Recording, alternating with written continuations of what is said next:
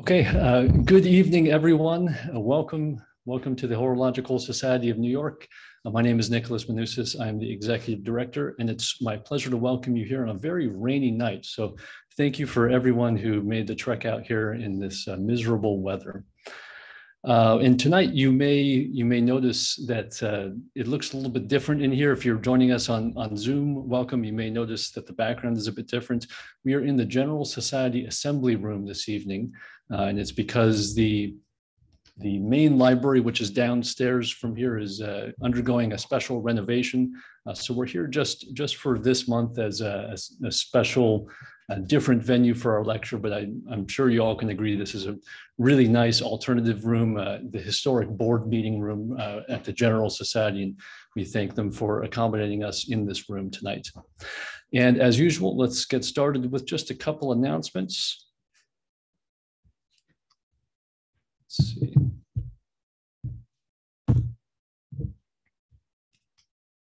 Okay, so in education updates, we have our New York classes in the evenings and a few on the weekends throughout the month of October. And we are really back up and running with our traveling education classes. We've got a weekend of classes in Boston coming up, hosted by the Escapement Club. And then we are traveling to Toronto, Canada for a weekend there, hosted by our friends IWC and Mo Jabber. And then we're traveling to Los Angeles for a one-day event, November 19th, hosted by FP Journe. So if you're here in the room with us, if you have any friends in these cities, let them know that we're coming their way. And if you're joining us on Zoom, if you're in any of these cities and you'd like to join us for a class, you're very welcome to join us. Looking forward to all of those classes. Okay. And today, this is an announcement I've been waiting a while to make. We have new membership benefits. And for those of us that are here in person tonight, maybe you got a chance to take a look or try on some of the jackets that are outside.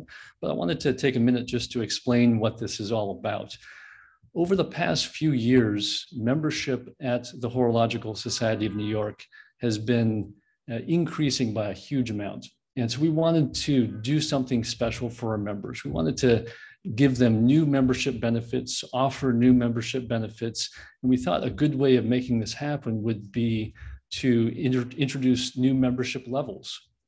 So as of today, you can choose if you'd like to be a bronze, silver, or gold level member here at the Horological Society.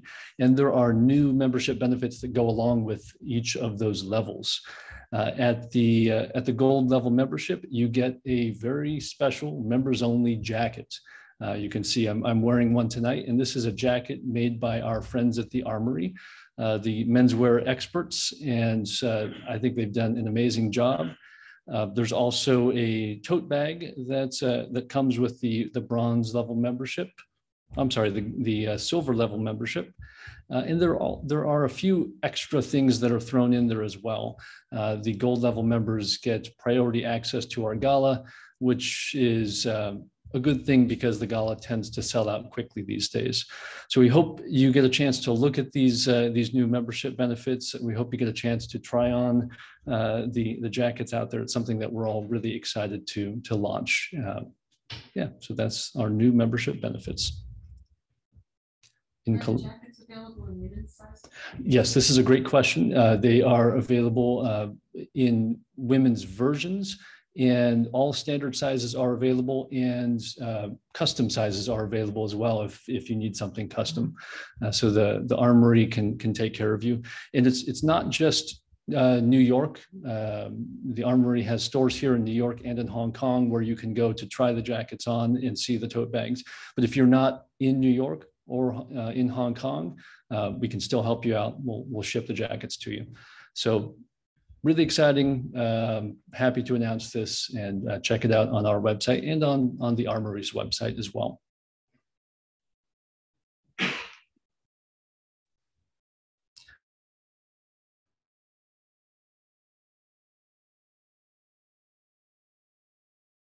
All right, so on to the main event. That's something that I think we kind of all take for granted. Now, bear with me here for a second. When you look at a clock, or you look at the watch on your wrist, there are certain things that we just don't really worry about, you don't think about. Maybe if you have a moon phase indicator on your watch, most likely 99% chance it's going to be just above 6 o'clock on the dial, right? I think we all can agree on that. But why is it there? Why is it there? We just take it for granted. We don't think about it, right? But it's there for a reason. And tonight we're going to take a close look at that reason. We're going to take a step back in time, and we're going to look at the changing face of early modern time from 1550 to 1770. Our speaker for the evening is an expert on the topic, and she traveled here from London to be with us tonight. And I'm very, very pleased to welcome the keeper of the science collections at the Science Museum, London. So please join me in welcoming Dr. Jane Desborough.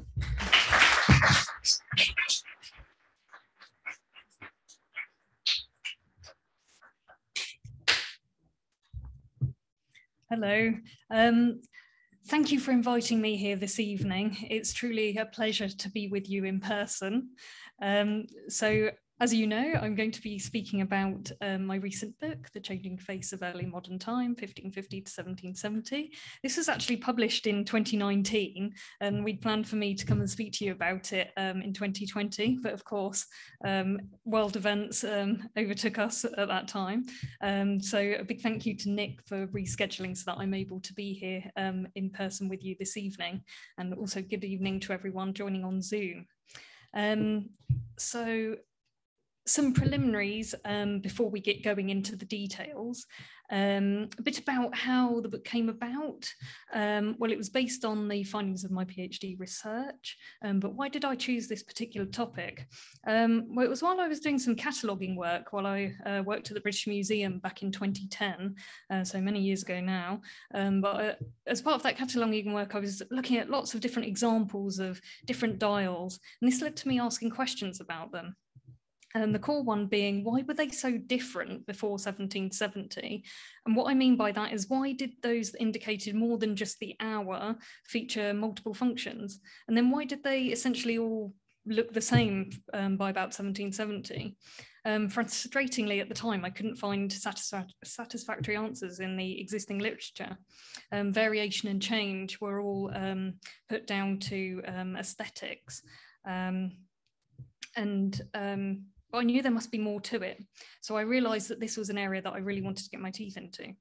And as we can see with this example on the left there of a watch in the Met collection by Thomas Alcock, dated around 1650, I wanted to know why the lunar phase was there, why the lunar date, tidal indication and calendar date were present, and not things like days of the week or position of the sun in the zodiac as in other examples, and we'll come back to this particular watch a bit later on.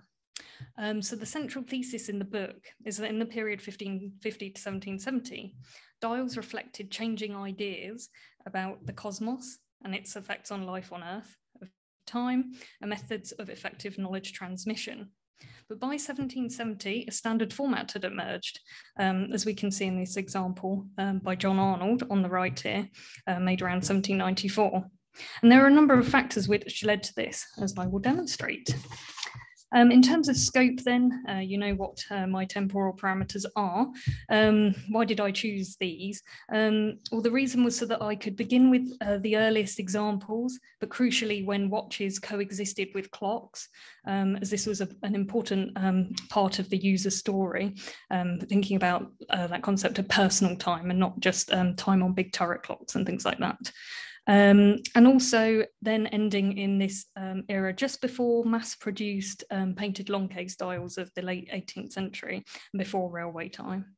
So long enough to chart change, but short enough to be academically manageable, if you like, and to provide a start on which future research can be based.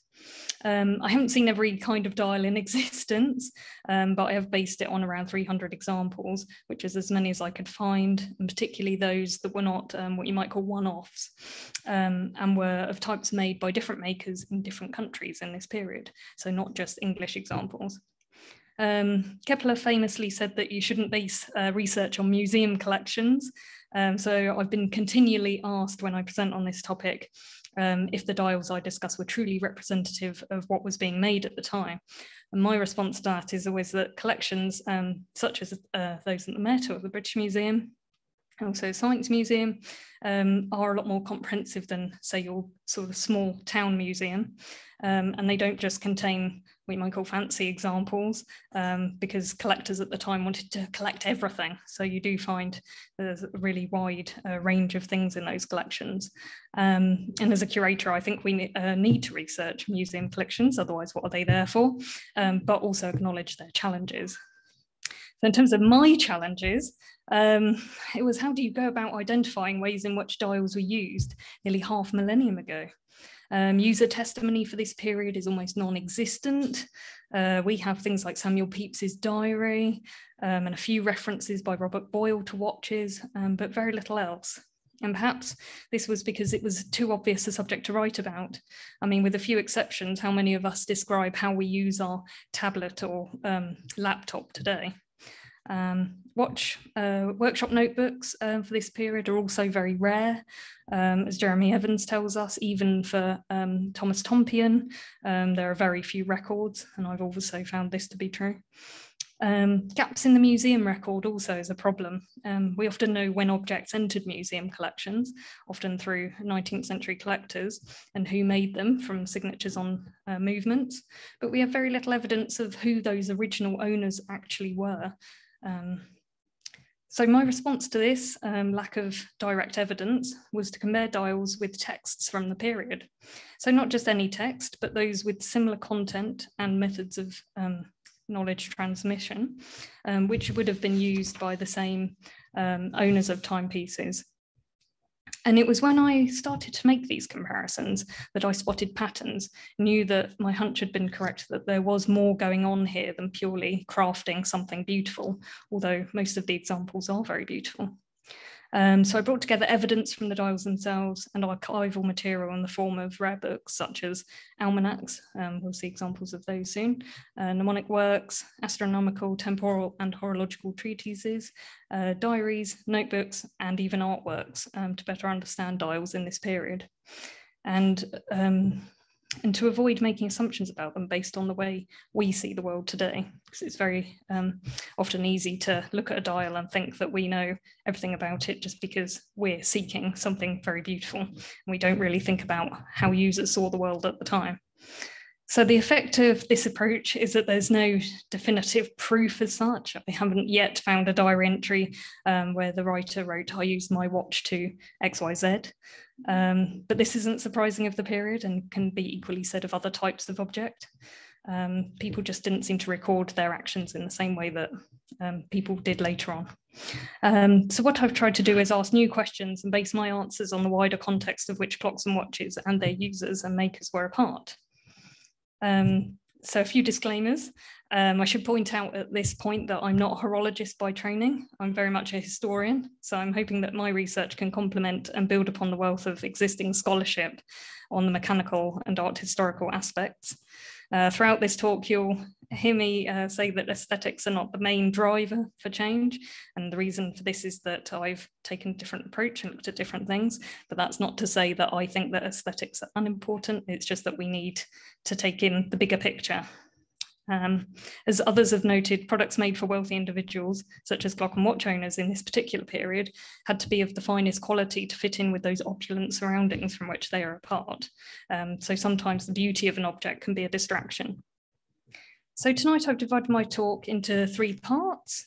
We'll first look at the influence of text on multifunction dials before around 1640. Then we'll move on to look at the influence of the decline of astrology and the mnemonic method. And then we'll look at the effects of users' emotions and makers' responses to them. The idea of this is that you get an indication of what the book covers, and I'll show you some nice examples of dials and texts as we go through. So, the influence of text on multifunction dials before 1640. When I say multifunction dial, what I mean is a dial that indicates more than just the hour and its subdivisions. So talking about lunar and calendrical information.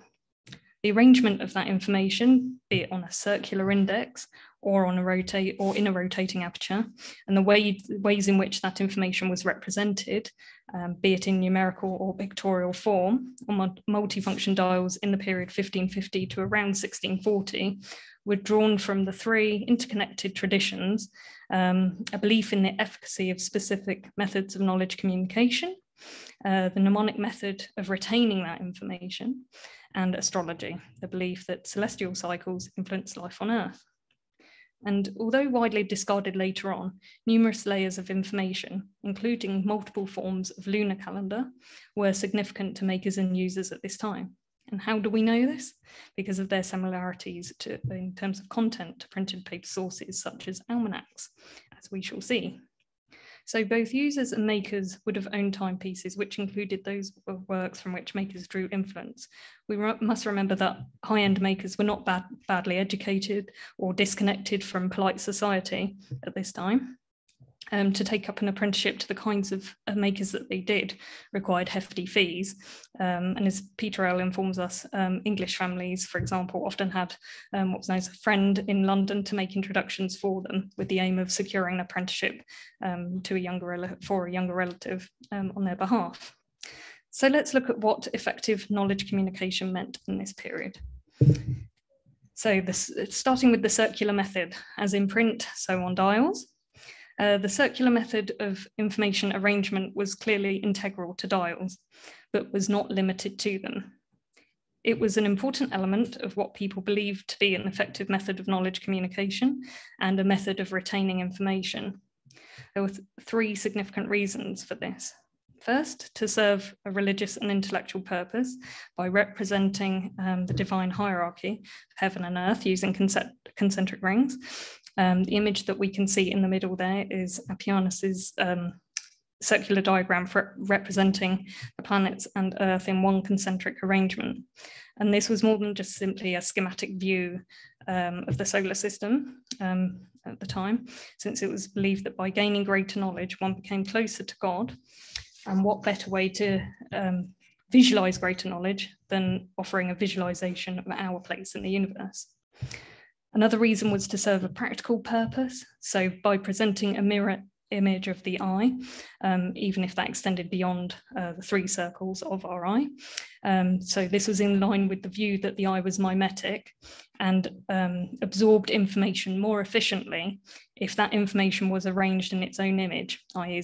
concentric rings, as in the diagrams that you can see here. And another reason was to facilitate the mnemonic method of knowledge acquisition, which at this time consisted of what they thought was three steps in the journey of the information being seen by the eye, being taken to the mind, and then the third step was it in the long-term memory. And they believed that for it to move from the mind to the long-term memory, you had to actively study an image to make sure that image was lodged in your memory, otherwise you would just forget it. So examples such as Lowell's diagram that you can see here on the far right are the kinds of things that you find in mnemonic works because they were intended to help with that process. So you'd use the letters on these different rotating discs to assign information to, and then test yourself as part of that active recall of knowledge. And it was believed that that would help lodge it into your long-term memory. What we have to remember is at this time, the printing press was only really getting going. And so not everyone could buy lots of copies of the works they were interested in. Sometimes they would consult someone else's library and then try and remember the information that they were reading. Also didn't have access to lots and lots of paper to make notes in the way that we can today. So memory was a really important thing. And as the printing press got going and books became more widespread and pamphlets and things like that, we see the mnemonic method sort of dying away because people didn't need to do as much memorizing, if you like.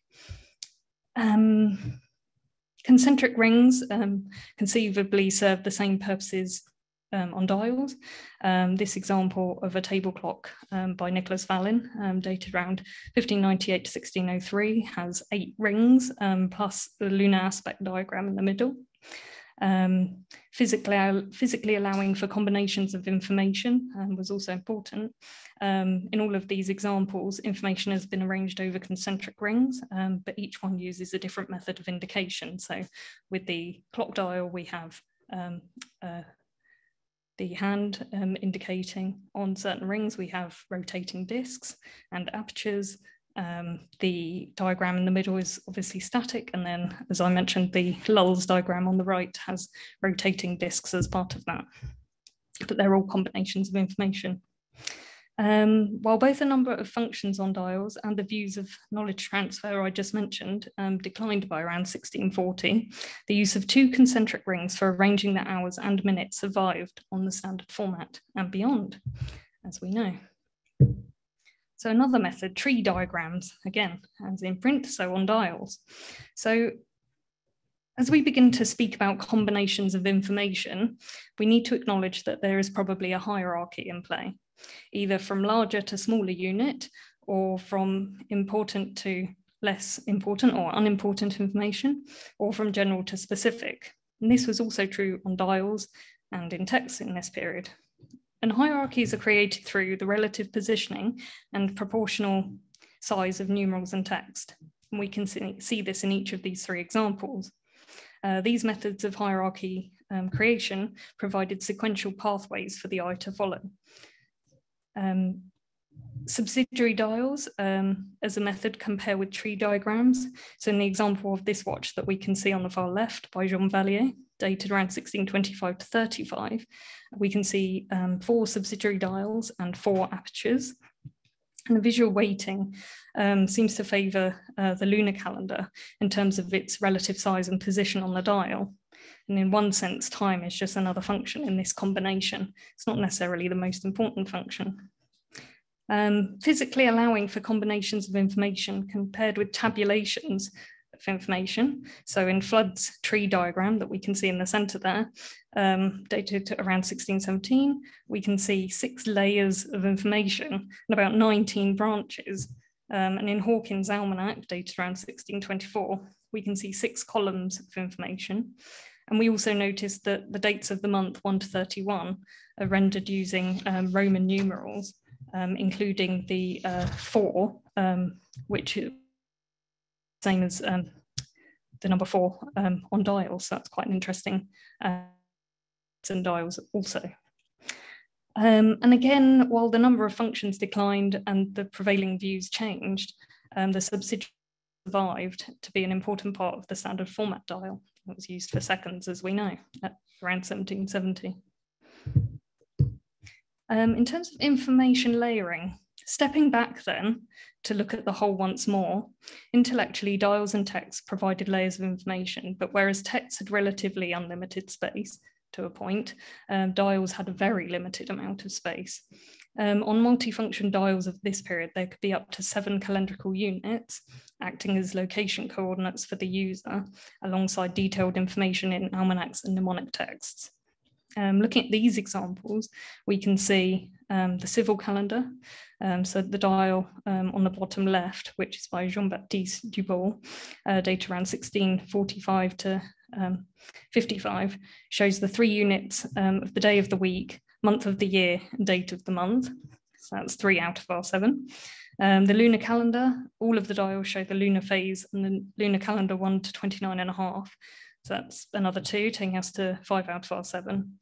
And in terms of zodiac symbols, the 2 dials on the right, the top right, we're not sure who the maker is, but we know that it was made in Nuremberg around 1530 to 40. And the bottom right was made by Peter Grundle around 1576, show the positions of the sun and the moon in the zodiac. So that's another 2 units, taking us up to 7. And sometimes there were dials that also included an indication of day and night and season of the year, but these seem to be a bit rarer. So whereas some authors have seen these dials as purely aesthetically pleasing and fashion items, if you like, in the context of texts and similar information such as almanacs and mnemonic treatises, which concentrated on not just predicting auspicious times to sow seeds and the like, but also the bigger picture concerning the interconnectedness of heaven and earth and coming closer to God by increasing one's knowledge. These dials become part of a much more significant user story. And it seems to be no coincidence that they show these similarities and are not much more diverse in terms of representing more random information, because I mean, you could theoretically assign any information you wanted to these changing apertures and rotating discs, but they do follow these patterns and seem to represent kinds of information that was useful to people at the time, because it was being printed in all these different texts at the same time as well, and seems to disappear around the same time. So there's definitely something going on, and it's not just random. Dials utilised specific communication methods and represented ideas that would have been familiar to users in the period, but they only featured for as long as they were actually useful to people at the time. So by the mid to late 17th century, things began to change, which is evident in both texts and dials. Perceptions of effective knowledge transmission, such as the mimetic eye, pathways and hierarchies in the way that we've seen, would not necessarily have been recognised by a user in 1770. And yet some of those components, such as the two concentric rings for hours and minutes and a subsidiary dial for seconds, survived as part of that sort of long-term legacy of what by then were outdated methods. So now let's move on to our second section. So looking at the influence of the decline of astrology in the mnemonic method. For several reasons, certain dial attributes became less popular and eventually disappeared entirely, or survived only on rare examples. As we have seen, texts and diagrams provide a method for revealing these influences. And the decline of astrology and the mnemonic method were major factors. So one thing we start to notice as we compare these dials and texts over time is that both become planar almanacs and dials. As we've seen earlier, in the late 16th and early 17th century, dials were extremely varied. However, by the mid to late 17th century, both dials and almanacs became planar, and mnemonic diagrams began to disappear entirely, as I mentioned. Symbols and images also declined. The number of indications themselves were reduced, and the appearance of both almanacs and dials appeared more numerical, if you like, and perhaps you could describe them as a bit more like a data table as time wore on. If we compare these two watches, the first by Roberts, dated around 1600, 1610, the second by, as we've seen, Thomas Alcock, dated around 1650, and the clock at the end by William Porthouse, dated around 1760 to 70, we can see that the number of functions decreased. And if we then compare these with the three almanacs that we can see at the top there, one by Johnson, dated 1569, the next by Hawkins, dated 1624, and the last by Street, dated 1685, we can see that they too became planar. So this change is not surprising when we consider that an aspect of astrology was the belief in similitude, that something on Earth behaved in a certain way because it reflected the appearance of something in the celestial realm. So for example, livestock were believed to be fertile during the full moon because their fullness reflected the state of the moon. And thus representations of symbols, imagery, and hierarchies were a part of that, but representing similitude was no longer useful to people or useful to represent in texts from the mid-17th century. And furthermore, the way in which astrology was communicated, like other practices, was in terms of the mnemonic method. As I said earlier, people did need to remember things and without being able to refer back to the original text in that earlier period. And at that time, the appearance of a book's title page, and similarly a dial taken as a whole, and a month view in an almanac acted as a snapshot whereby readers and users could acquire meaning by looking at that snapshot before reading the details more closely. So if we compare the Roberts dial with Johnson's almanac, we can see the variety of information represented in such a snapshot and have the ability to delve deeper into the detail if we wish. But the presentation of the all-important combination is there.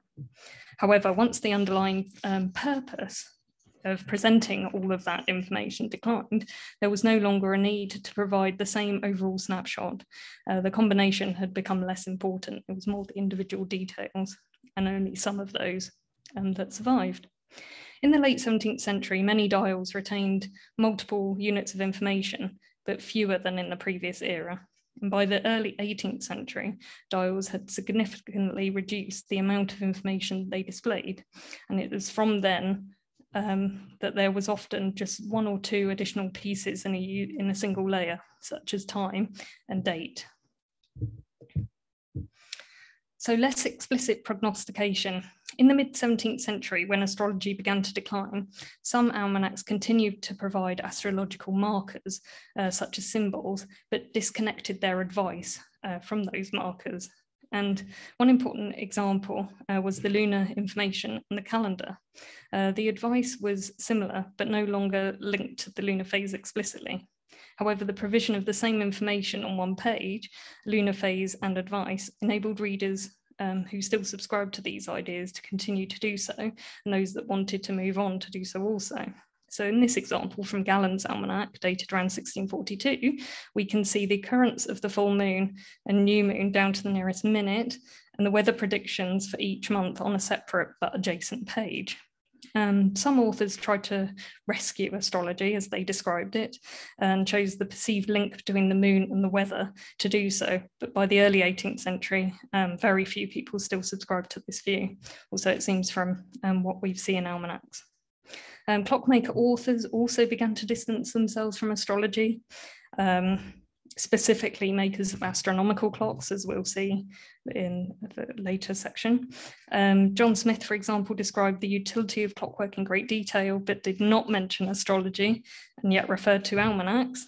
He would have been very aware of this tradition, but chose not to mention it and not to associate his craft with it, which I think is very significant. Astrology was no longer useful for people, and makers provided what the user wanted. So the divergence of the calendar, lunar, and astronomical functions. When you consider their components in detail, it can be seen that the three functions of calendar, lunar, and astronomical enjoyed a different lifespan and developmental journey. In this example that we saw earlier by Jean-Baptiste Dubon, the date was 1645 to 55, the three functions sit together and the combination is significant, as we saw. If we view dial change through the lens of the decline of astrology and the mnemonic method, then it's possible to identify the effect of the decline of astrology, as mentioned here, and then identify where specific components of functions continued to exist when they served other uses. So we can then identify what those other uses were and when they too declined, if they did. So let's look at calendar first. With the calendar function, the number of calendrical units declined from the mid to late 17th century. As mentioned above, in the late 16th century and early 17th century, there could be up to 5 calendrical units represented. If we count the rarer examples that I mentioned where the season is indicated, or the period of the day indications, and only those that were considered essential survived. During the late 17th century, dials represented up to 3 calendrical units: day, date, and month. The example that we can see on the left is in fact quite a bad example because it's made a bit later. This is made by Mudge in 1764. And so it's a bit of a throwback really, but I wanted to show you it to show the kinds of information that were represented in that earlier period. Representation of 3 calendrical units survived the decline of astrology, as they were used for continued cross-referencing between calendars, also for equation of time reckoning, for religious observance, and planning if the user were a recipient of rents or taxes, because there were certain times in the year when taxes were collected, and rents also, if you were a big sort of estate owner or landowner. By the early to mid 18th century, it was mostly only the day of the month which survived, as with this example of a long case clock by William Porthouse on the right, dated around 1760 to 70, and which has a single aperture. It survived the decline of astrology, as it was useful for equation of time reckoning when compared with tables, religious observance, and that financial planning. But that date indication did not survive to be part of the standard format by 1770. If we look at the lunar function then, there were three forms of indication which featured on dials in the late 16th century and early 17th century, as mentioned earlier. But the lunar aspect diagram was the first element to disappear during the mid-17th century. The lunar phase and the lunar calendar, 1 to 29.5, continued to be represented throughout the period and survived the decline of astrology because they were useful for planning nighttime journeys under the light of the full moon, which has been well documented. So, for example, this long case that we can see on the top left by Savage, dated 1775 to 85, and they're also useful for tidal reckoning, as with the Alcock watch. And also we note in Culpeper's almanac in 1650, there's a column there which is described as full sea at London Bridge. So indeed, the use of the lunar calendar in numerical form influenced print. Almanacs began to reference the lunar calendar in this way, using the 1 to 29.5, which seems to follow dials. So it's interesting that dials also influence text. And in this example that we can see in the top right, which is Zubler's description of astronomical instruments dated 1614 to 15, we can also see a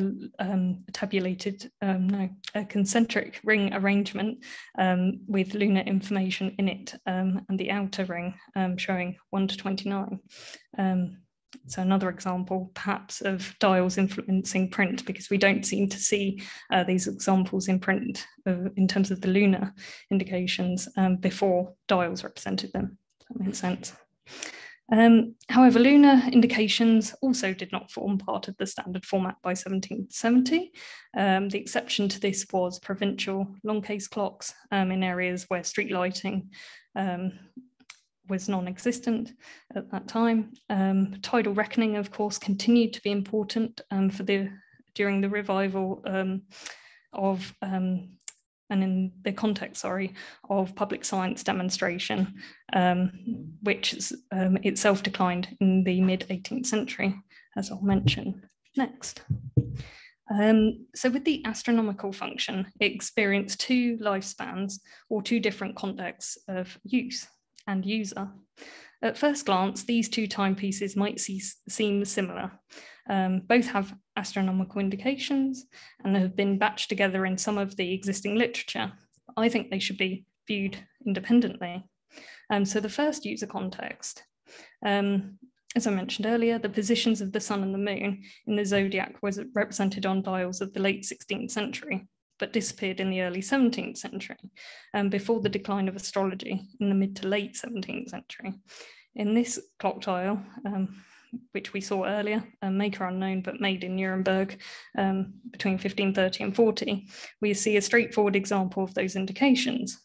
They were useful for astrology, but seem to have been more useful in terms of the mnemonic method, given that they didn't appear as much in almanacs of the period as they did in mnemonic works. As part of the mnemonic method then, changing cycles represented by imagery could be used to assign information that the user wanted to remember. Sight of a particular indication could then prompt the recall of that information. Practice of the mnemonic method was a continual search for images that you could use. And this example on the top right by Rombert was a set of images that he was suggesting people could use if they found that useful. And this even includes an image of a clock. And cycles, such as signs of the zodiac, were recurring images in works like Rombert's. So useful were they for sort of triggering memory that he thought that you could use those to remember the information that you needed to. So, but this practice declined in the early 17th century before astrology, which could be a reason why zodiac imagery disappeared from dials at this time. Now, the second context of use refers to the late 17th century and early to mid 18th century. And these were the astronomical functions, which were often in more complex form than the previous context of use. And with these examples, it's important to view them in terms of the context of public science demonstration, which I alluded to earlier. And in this example on the bottom left by Samuel Watson, dated around 1695, we can see the time, calendrical information, it's got the positions of the planets and the lunar calendar. And these indications could also be advanced or reversed to demonstrate combinations on past or future dates. Astronomy and mechanics, including clockwork, were extremely popular, and astronomical clocks such as Watson's were perfect for this kind of demonstration. Many such clocks were accompanied by sale adverts or pamphlets written by clockmakers who expressed the great utility of these clocks for instruction. As I mentioned earlier, they did not mention astrology, and this was very much outdated in their eyes by this point. Watson himself wrote some instructions, which we can see here on the bottom right, to accompany one of his other astronomical clocks, which is now part of the Royal Collection, which he called the chronological automaton, in which he did not mention astrology either, but also went into great detail about how useful his clock was for demonstration. Another clockmaker, Henry Jenkins, emphasised that there was nothing profane about his clocks, also distancing himself very much from the older traditions. Astronomical clocks for demonstration also didn't survive to be part of the standard format by 1770. Most declined during the mid-18th century, when public science lecturing, in its 18th century form, had peaked and began to decline. So dials normally represented the kinds of information that users found most helpful. They were functional as well as pretty. It wasn't that attractive features such as planetary symbols were no longer thought of as such. It was more that the use for them had declined, as we can see from texts. The decline of astrology was not only influenced dials, but enables us to identify continued and new uses of the surviving components of the functions. So up until this point, I've offered something of a chronological view of dial development, but I'd like to use the last section to return to the point I made earlier about the voice of the maker and indeed their responses to users and how this influenced dial development. So let's look at the effects of users' emotions and makers' responses to them. So there are several examples of users' emotions and makers' responses to them influencing dials. And by emotions, what I mean is trust and distrust, and aversion to and embracing of change, all of which come down to user ease and comfort levels. Evidence of maker responses is not surprising given they were skilled in marketing and developing relationships with customers. So let's consider 3 examples of that. So firstly, alternative hour schemes. Dials with these alternative hour schemes represented over concentric rings have been well documented. In this example of a clock, again, we're not sure who the maker is, but it's been dated to around 1575 to 85. We can see 4 different schemes. So working from the outside in, we've got Roman numerals 1 to 12, which seem to be common on English and some German clocks. On the latter, that was often combined with the second ring of Arabic numerals 13 to 24. On the next ring in, we see 2 sets of Roman numerals 1 to 12. This seems to be common on clocks from different countries. On the third ring, we've got Arabic numerals 1 to 24, which seem to be common on German clocks at this time. And then on the innermost ring, we have 4 sets of Roman numerals 1 to 6. Which seem to be common on Italian clocks. These clocks with different hour schemes represented on them seem to be popular in the late 16th century and early 17th century, with some much later examples also, but generally they declined during the early 17th century. This seems to be mirrored in almanacs, where astrological advice was given to the nearest hour and reflect the numeral types that were used in that particular place. Given who the wealthy users were of these clocks, they were conceivably a handy tool for cross-referencing between hour schemes, possibly while travelling or corresponding with contacts overseas. This was one of the first steps towards uniformity. A convention of around the early 17th century was that dials from different countries all seemed to start representing the hours as 1 to 12. Another example, experiments with minute indication. So some users readily accepted the introduction of minutes from 1657, 1675, and some didn't. As we know, eventually everyone had to accept it. Looking at written evidence then, we see that Robert Boyle referred to his minute watch when conducting experiments, which indicates the importance of the mechanical timepiece and thus their makers to nascent science. Samuel Hartlib, in his writings, starts off by referring to quarters and then moves on to talking about minutes. So that's quite an interesting acceptance. Pamphlets with instructions on how to manage the new timepieces, such as one by Thomas Tompion, indicate the need for reassurance for some users. So going over how you to not destroy or damage your watch by trying to progress the minute hand. Dials of the late 17th century with both quarters and minutes indicate experimentation with the new display and a temporary facility for the reluctant user. So the clock that you can see on the right is an early pendulum clock by Solomon Costa, dated 1657 to 59. And we can see on the outer ring, there's capability to represent the minutes and the quarter hours as the minute hand goes around. Initial representation of minutes took different forms, as you can see by the watch by Thomas Tompion on the left. This is dated 1675 to 79. This seems to truly celebrate the minutes by giving them the whole sort of outer perimeter of the dial. The upper subsidiary dial shows the hours in cycles of 6 hours, and the hand indicating in an anti-clockwise direction. And then the lower subsidiary dial shows the seconds. So one is left to imagine what might have been, but the two concentric rings that were part of the standard format and that we recognize today prevailed. It was very similar, of course, to the earlier representation of the quarters concentric to the hours. So any aims at departure did not catch on. And I seem to recall that another writer, possibly Alexander Cumming, suggests that dials also represent thirds.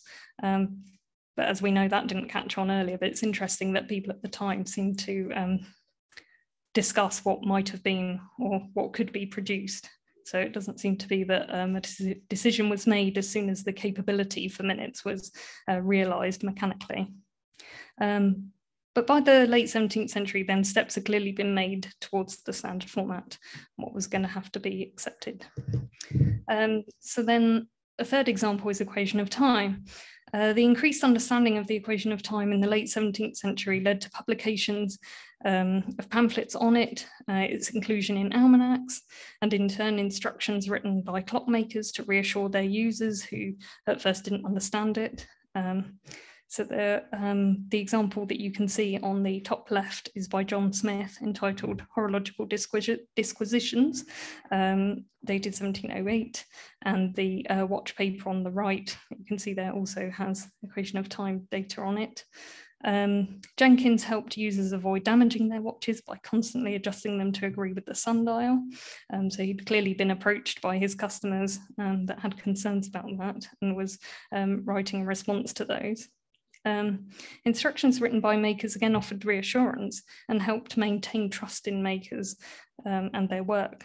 As we know, some timepieces were made that indicated the equation of time, such as this lovely example by Berthold that's dated 1752 and in the Metz collection, we can see on the bottom left there. But it's well documented that they would have been very, very expensive and also, not surprisingly, did not form part of the standard format by 1770. It was noted earlier that the singular calendar indication of the day of the month for equation of time comparison with data tables was one reason it survived as long as it did. And this was obviously a cheaper option. So one example of this is the dial that we can see on the bottom right there. This example made by Rose, dated around 1780 to 1810. But it did require the user to have a timepiece and the equation tables for cross-referencing, which it seems that most users did. By the mid to late 18th century, timepieces had become accurate enough to not need to be constantly compared with sundials, and sure enough, we see a decline in the latter. So the devices of both the user and the maker the desires of both the user and maker influence the appearance of dials in this period. This is essentially an issue of trust generation and maintenance.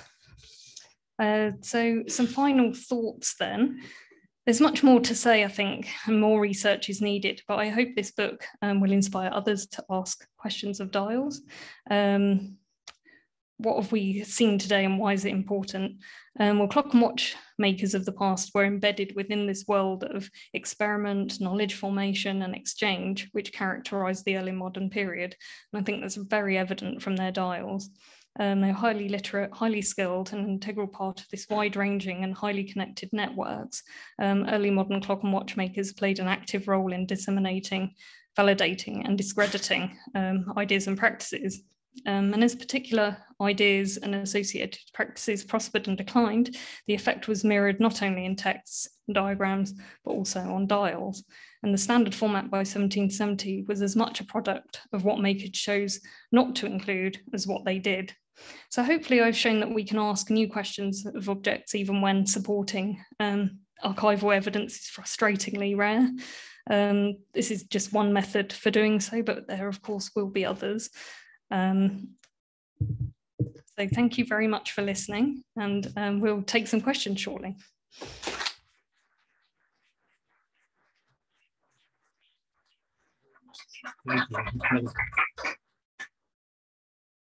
Let me switch positions with you here for 1 second and we'll turn off the screen share, which I was reminding myself not to forget.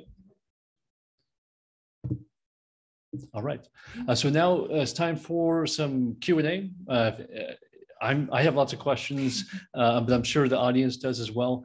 We don't have a wireless microphone tonight, so I'd ask you to try to speak loudly. Then favor, if you please repeat the questions into the microphone so our friends on Zoom can hear. So let's take it away with the Q&A. If I may, I've got a question for you to begin with. Where is your book available? Tell us more about your book. Oh yes, so it's available online. The publisher is Palgrave. So yeah, so if you have a look on their website, and I think you can find it on Amazon as well. Yeah. Did you have a question? I think you're.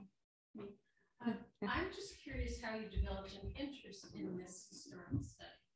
Okay, so just to repeat the question for our attendees on Zoom, and the question was how I developed an interest in this particular area. Is that, yeah. Yeah, so it was very much when I was doing cataloguing work at the museum many years ago. And part of that cataloguing work was looking at lots of different dials and having to enter into the database what was indicated on them and who their makers were and that sort of thing.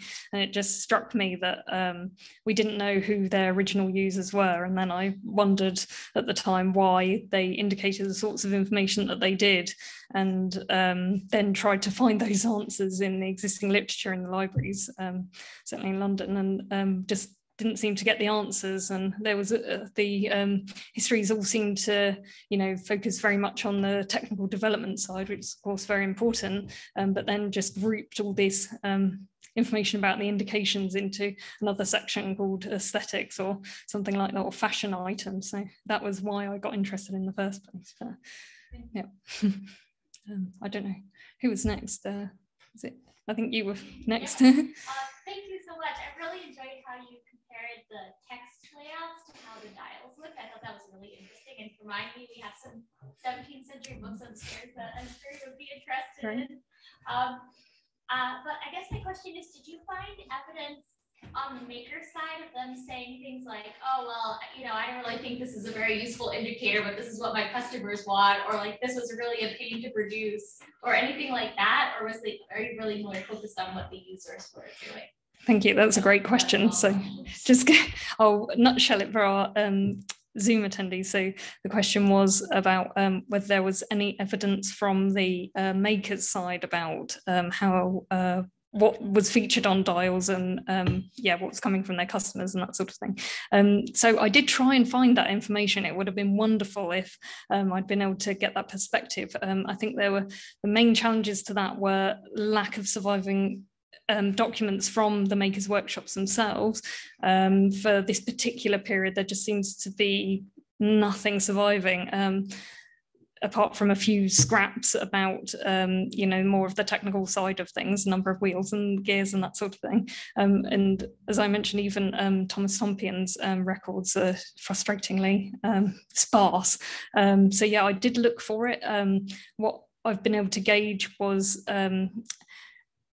what users seem to have asked of those makers. So in what they were writing, when they seem to be, the tone to me seemed like sometimes the makers were quite frustrated, like certainly with the equation of time element, and users possibly damaging these great pieces that makers had made for them, and then possibly bringing them back to the workshop and saying, oh, where's damage it because I was trying to make it agree to the sundial, and then saying, can you stop doing that please, that kind of thing.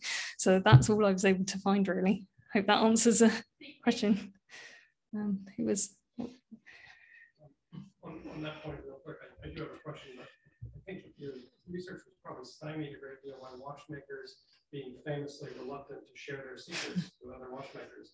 That was part of their stock in trades. They didn't want to write too much about what they did, many of it. My question was about the example of the clock that you used in various representations of the hours, which had the 4 rings.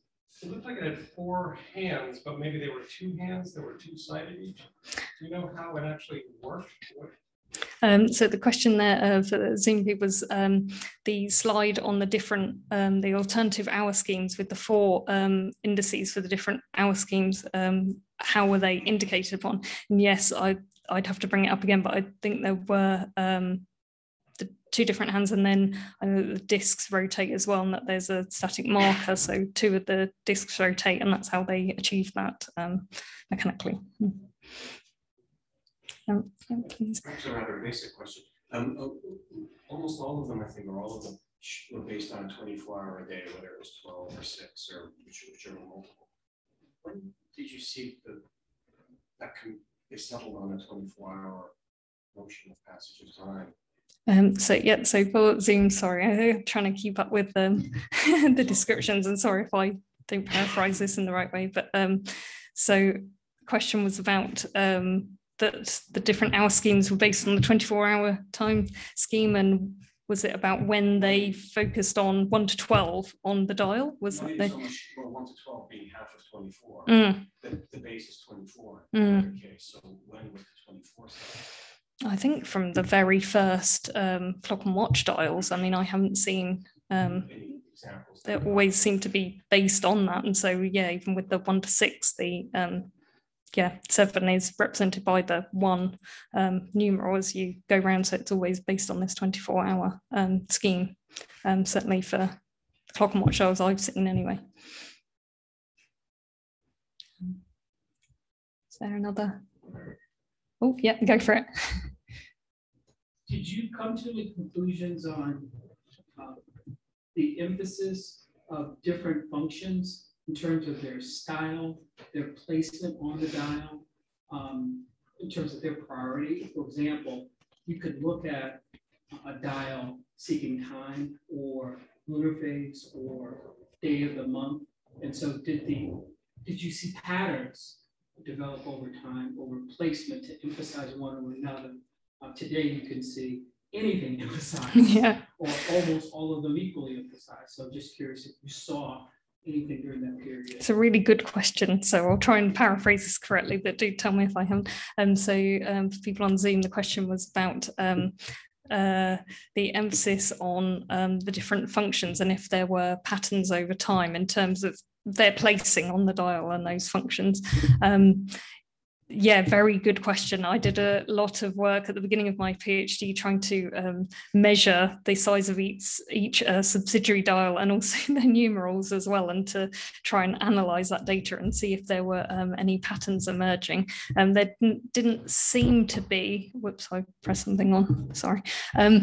But what I did notice was with the earlier dials, when there were subsidiary dials on one face, the subsidiary for the hours didn't seem to be the most prominent. It was always slightly smaller than some of the others. And I just wondered if this was emphasizing that thing about you know, the set of indications being the most important thing and not just the hours and the time. Because I guess we come to look at these dials and we think, well, of course time was more important because it's more important to us, but I don't think that was necessarily the case for them at the time, when I guess they didn't need to be at a certain place at a certain time in the way that we do when we go to work today and need to catch a train and things like that. Does that answer? Thank you. So, yeah. I'm not sure if I'm going to phrase this correctly, but did you consider, when you were going through the different dials, you looked and compared them to the astronomical or the almanacs and the way things are laid out? Did you consider other things that might have come into play as well? You made a brief mention on it at the end, that as you got into later clocks, they became more accurate. And did you find or see that how accurate these clocks started to become meant that maybe they focused on the time more so than trying to provide a number of other things that might be of importance to people for the earlier? Thank you for your question. Again, I'll try and summarize, and please do correct me if I get this wrong. So the question was about whether accuracy became more important for the dials, and whether there were other factors at play making the other functions sort of less important over time. Was that the right sort of question? I think that is very much the case, and it does seem to be in terms of comparing these almanacs with dials, because they contain the same information. That's why those texts and not others. It does seem that once astrology did sort of die its final death in terms of being represented in almanacs, saying, right, you need to sow the seeds at this time of year, and when the moon's, you know, in this position and at this particular time, once that faded away, then what was left was the time. And as we know from sort of wider history, time did become more important to people. Industrialization is a bit later than my period, or just after, but yeah, I think that's why dials did become plainer, really, because yeah, it wasn't so important to people to represent these other things. But then we also know that there are those one-off examples later. But then I think that's part of a different story. Does that answer your question? Oh, yeah. Thank you. So, yeah.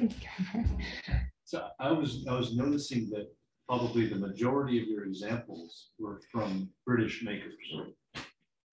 Do your findings apply to makers from other countries?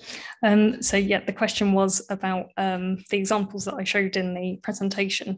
Were they mostly from English makers, and do the findings also apply to other clocks and watches made in other countries? And yes, they do.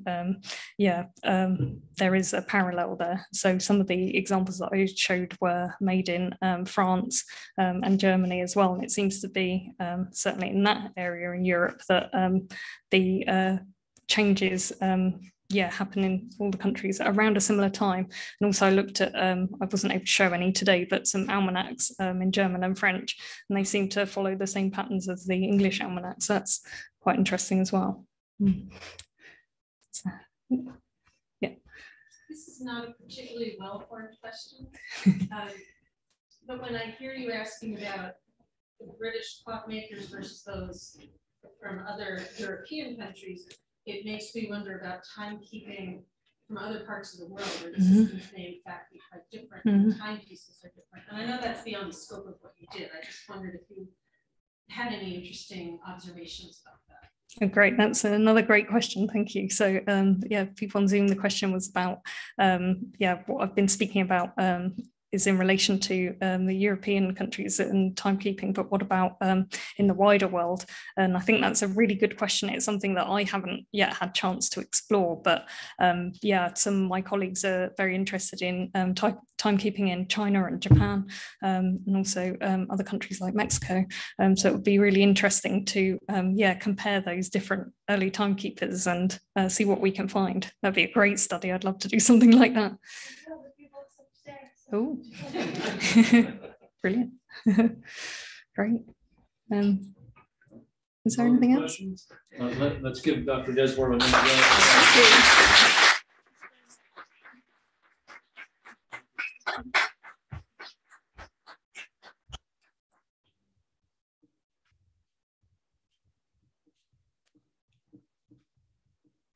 Okay, so thank you for everyone who came out tonight on this rainy New York night. I appreciate it very much. And thank you again to Dr. Desborough for traveling all the way from London to be here with us today.